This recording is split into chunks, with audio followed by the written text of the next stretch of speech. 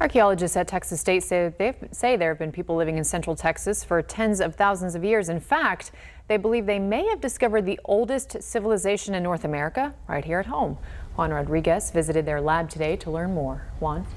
Chris, archaeologists tell me that the ancient artifacts found just about 40 miles north of Austin could be proof of the oldest known civilization in North America.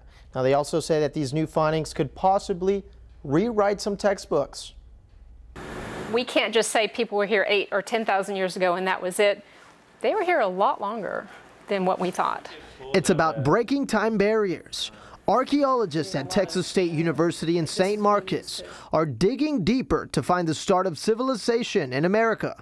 So while we were digging, one of the first points we came across was this tiny one right here.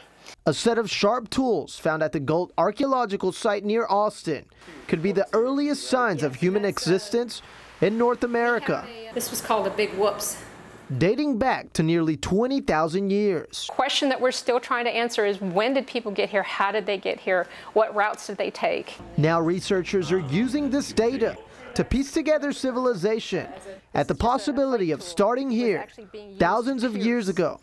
There is a human spirit that always refuses to give up, to look for the last frontier and conquer it and enter the new world. And just being able to find that evidence of some of the earliest humans to enter the new world, I think is really thrilling for us. Now, the oldest tool that dates back to almost 20,000 years will be made public. If you're interested, you can check it out.